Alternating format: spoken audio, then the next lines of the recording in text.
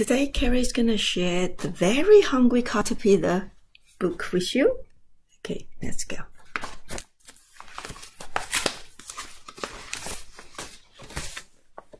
In the light of the moon, a little egg lay on a leaf.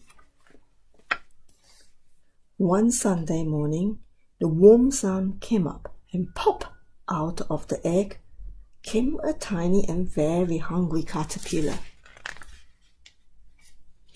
He started to look for some food. On Monday, he ate through one apple, but he was still hungry. On Tuesday, he ate through 2 pears, but he was still hungry. On Wednesday, he ate through 3 plums, but he was still hungry. On Thursday, he ate through 4 strawberries, but he was still hungry. On Friday, he ate through 5 oranges, but he was still hungry.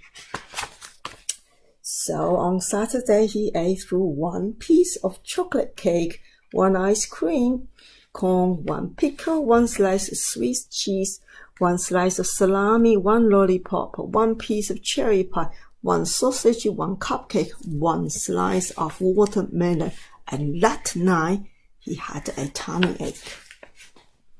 The next day was Sunday again. The caterpillar ate through 1 nice green leaf. After that, he felt much better.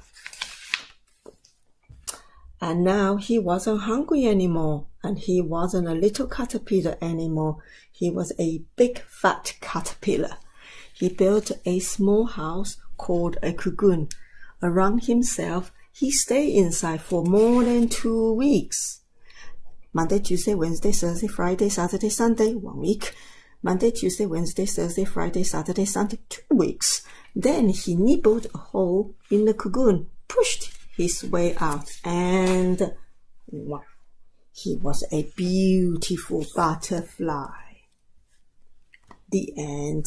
The Very Hungry Caterpillar.